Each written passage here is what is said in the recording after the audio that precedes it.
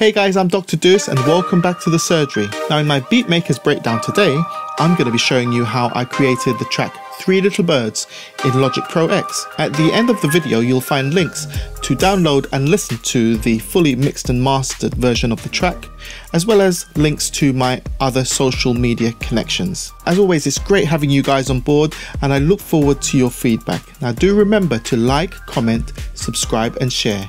Until next time, I'm Dr. Duce. Peace. Now the first thing I'm going to be putting down is this guitar chord progression, which is at the center of the entire production. Now always make sure that you have set up your input gain at the right level to avoid distortion.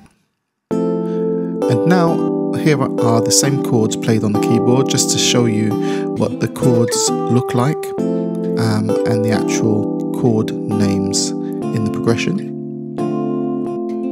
Like I said, this whole production is based around these few chords in this sequence.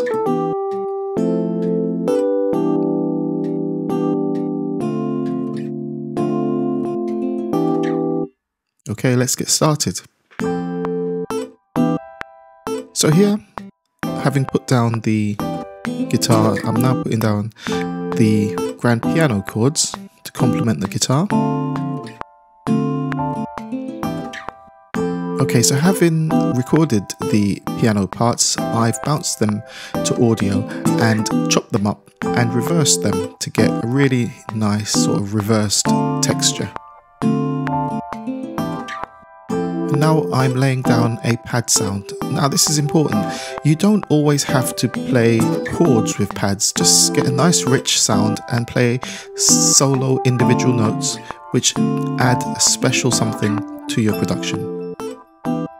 Okay, now for my bells, I've said it before, I love including really light bells in R&B tracks.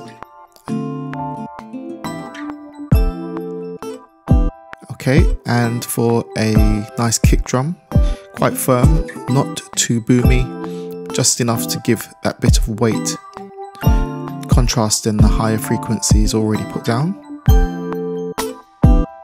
Okay, and now for this snare drum, sort of snare rim shot sound. Now you can really start to feel the rhythm section building up.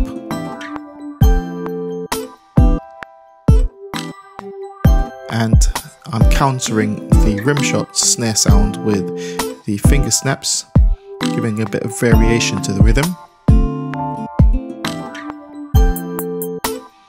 And again, my arpeggiated hi-hats. I demonstrated this in a couple of videos, so if you want to find out more how to use the arpeggiator with your hi-hats, check my other videos. And now for my 808 bass. Now this is rounding things off, and as you can hear, the bass is very low and deep compared to the other frequencies in the production, so it really stands out.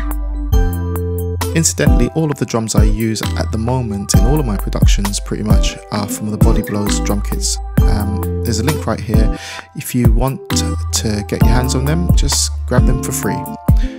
And that's it really. Now if you want to hear the fully mixed and mastered version of the track, check the description for the links, and I hope you pick something up that's useful in this actual video. I'll be back with more of my Beatmaker's breakdown real soon. In the meantime, take good care. Remember to share, comment, like and subscribe. I'm Dr. Duce.